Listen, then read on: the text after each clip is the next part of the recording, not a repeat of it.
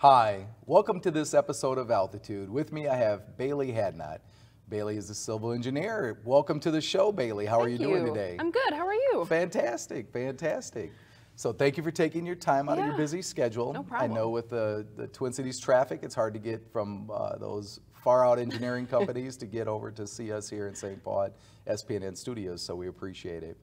So Bailey, you know, today's show is really focused in on youth and high school students and maybe some returning adults back to the work world. And so our goal is to find out a little bit about you and to understand what is the career, your education, your lifestyle. Okay. So why don't we start off by talking a little bit about your education? Start from the beginning. Okay. I'm a civil engineer by trade. I went to University of Iowa in Iowa City for 5 years to get my engineering degree in 2011. During that time, I did a couple internships, co-ops, and then ended up in Minneapolis for my first full-time job at Bar Engineering. Wow. So, yeah. Very prestigious company. Oh, thanks. Yeah. I guess. So at Bar, what do you do at Bar? So my title is environmental engineer. We have a business unit called assessment and remediation, which means we assess situations that are contaminated, like contaminated sites for soil, contaminated drinking water, wastewater, air pollution, and then we work with our clients to solve those problems. So remediating things like lead in your water, or solids in your air, or maybe a contaminant in your soil. We help them design solutions to remove those from their systems or properties. Wow, that's really cool. That's really important work too, especially in light of all the major issues we've had in Flint, Michigan with the water crisis and what we've learned beyond that in the South and all across the United States in the pockets of areas. So looping back to education, did you always want to go into civil engineering and do what you're doing now? Or how did you get from, you know, young Bailey to being where you're at now? Yeah, so young Bailey was a tree hugger, is what I like to call her. Tree hugger. Yes. Oh, I haven't heard that in a long time. That's my, what are you doing using my dad? That's my generation. Yeah. That's what my mom called me when I was a kid. Okay. I was very adamant about recycling and like picking up trash on the street and like sea animals. And originally young Bailey wanted to be a marine biologist and work with like dolphins and train dolphins and work with like water animals. That didn't pan out. So then I ended up taking a class in high school called engineering physics. And that was the first time it was offered at my high school. I went to a mostly black high school in Chicago, so it wasn't very common. Took that class and I loved it. I love working with my hands and like building things and asking questions, all that stuff. Then I did that for a semester and I was like, okay, now I'm gonna be an engineer. That's just, I decided that from that class. And then I applied to a couple schools, got some scholarships, and then ended up at Iowa for an engineering degree. And then within that, you could do like civil engineering, biomedical engineering, mechanical engineering, and I chose civil. And then that was also environmental at the same time. Sure. So that's what I ended up doing. You're telling me you're more than a hard hat and a shovel, right? Yes, I'm more than a hard hat and a shovel. I have learned that stereotype, that generalizations. You're more than a hard hat and a shovel. I do have a hard hat and a shovel, but it's not all I am. I do more than just that. So. Absolutely, absolutely. I know I ran into a good friend of mine is actually with the Conservation Corps. She's on the board. And I know that that was one of the terms that came up. She didn't say it, and you know, we'll have to strike that from the show, but it was actually hilarious. Everybody started chuckling, going like, oh, except me. You know? Not me. So, wow, so you're telling me you came off of the mean streets of Chicago, hugging trees and the green effect, you know, and recycling, and then all the way to here in Minnesota with your degrees and being able to make a difference on society through the work that you do. I hope so, yeah. Yeah, no, that's fantastic. Yeah. One other thing, we'll stick around the career aspect of it, is being African-American female, and I don't believe I had even been awakened to the fact that there were black civil engineers. Because in my mind, you know, I was always seeing people in ditches and hard hats and shovels, right? And they were usually male, they were usually Caucasian. Yes. And they, it just was a thing, right? Yeah. So tell us a little bit about how you adapted to working in your career. And were there any things you can share with our audience that, you know, be prepared for? Communication or? Anything? Anything. Yeah, it's sure. wide open. Yeah. Sure. So I went to Iowa, obviously, for school, and that's a predominantly white institution, PWI, which most people know.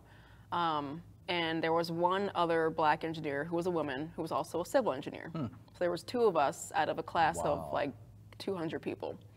That was my first culture shock within engineering of like, okay, maybe this isn't for me, maybe I can't see someone who looks like me in this process, maybe I shouldn't go all the way. Those were my first thoughts when I first got to college.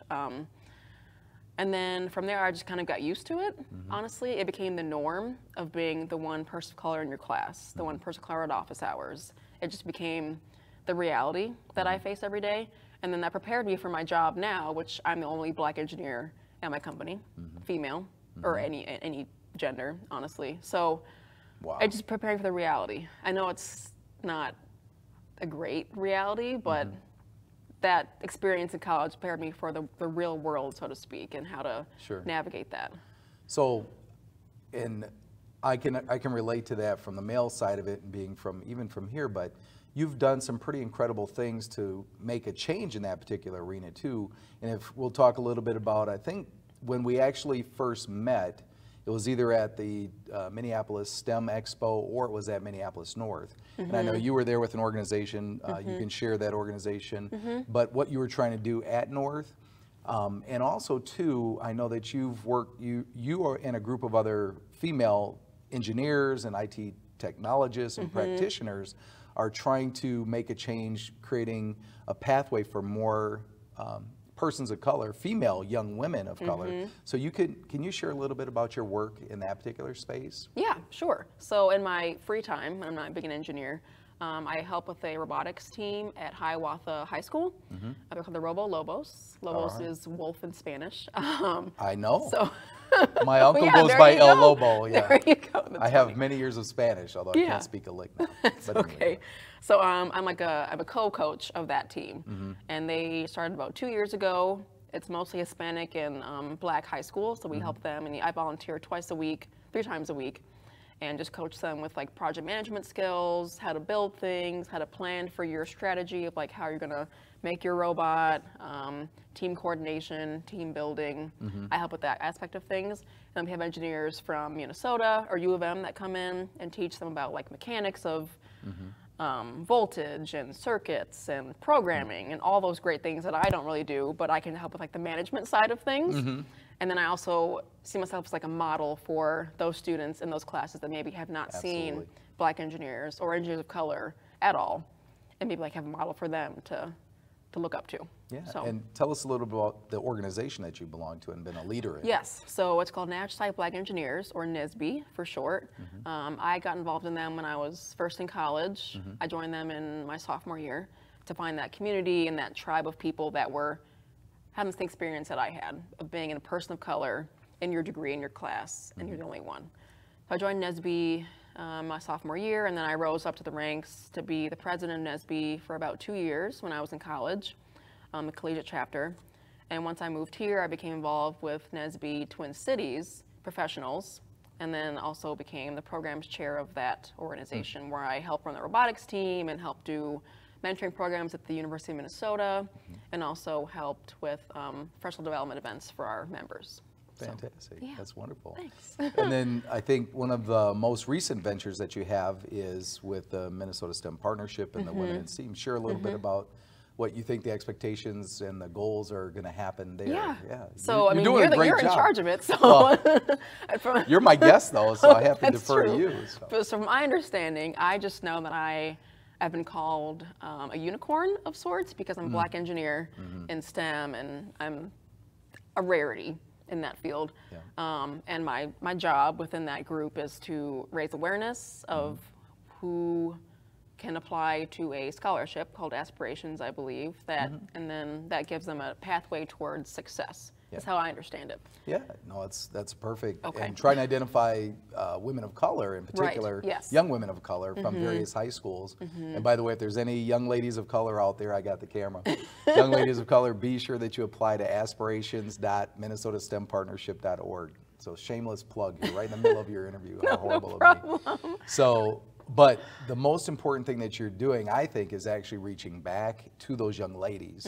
And when we first met, we were at Minneapolis, well, when we met in arena was with an organization, I think, Sisters in Technology. Yes. And you came in to speak with them and help coach them and have worked with them. Yeah. You and the local NSBE chapter. Yep. So we applaud you for all of your hard work. Thank you. Yeah. I think it's really important. It's necessary to do, because I didn't have that done for me, and I would have liked that. And I think it's really just important to do that for the people behind me. So let's just stay in that one particular area. So if I'm a young female woman in high school and I see you come into my classroom, I don't know you, I've never met you, I might have seen you in the hallway. What should I do to reach out to you? I mean, is it okay if I just say, hey, I don't know anything, would you teach me? Or share a little bit about how approachable you are and what you would give advice to a young woman. Gotcha. Like, here's this big engineer, oh, I can't speak to them. Oh, no, it's fine. So I've had people ask for business cards. That's like usually a good tool that I've had high school kids or high school students do. They've just said, hey, like, I have questions about your job, or I have questions about how you got to where you are. Can I email you or can I call you? And I've given them out, but no one has really followed up. So I would say if you ask for a business card, for sure follow up and send them an email, or if they have LinkedIn, anything like that. It's for sure, it's a big ticket, because it's not really common for a person in a professional world to kind of reach back to students and then them to follow up. So exactly, and that's you can why stick out. The work you're doing is just incredible. Yeah. So here we have Bailey, civil engineer, making all this wonderful money now that she's in her career. So we're gonna pass on the education, the career, and talk about some of the fun things real briefly before we wrap up. Okay. So what does Bailey do to have fun? I mean, what do you do with all your money? All my money? What money? So I have student loans, first of all. That's where a lot of my money goes, to be honest. Yeah. When I'm not paying student loans, I like to travel. Okay. I went to Scotland recently in May to visit a friend. Did you see anybody in the little kilts? I did. Did you? Yeah, it was great. It was cool. so fun. So I love traveling. I'm going to Hawaii in November and then going to Cabo in December to get out of the winter here. So that'll be great. I like to do outside things. I'm really into like camping, biking, hiking. Minneapolis has great breweries. So I just like go to a bunch of breweries and try a bunch of beer. Not a bunch of beer, a good amount of beer. The appropriate amount based on your height, weight, and all the scientific measurements. All the dimensions that you need. We're going to have to edit that out of this particular segment. We do high school kids. Yes, No, just kidding. But breweries, food trucks, festivals. Yesterday they were showing a movie in the park at US Bank Stadium. I just did that with my boyfriend. Just like being outside in the summer is my favorite thing to do, because it gets long winters here. And in the winter, skiing, snowboarding. I haven't tried ice fishing, but I'm going to try ice fishing. Okay. More camping in like cabins. So really anything. Hey. And a lot of cooking too. I like to cook a lot. So And Minnesota has such a great terrain and weather ecosystem for us to be able to enjoy all those things. Yeah. I used to be a big camper, but then the mosquito came and landed on, carried me away. So one mosquito. Yeah, one mosquito. So Bailey, fun.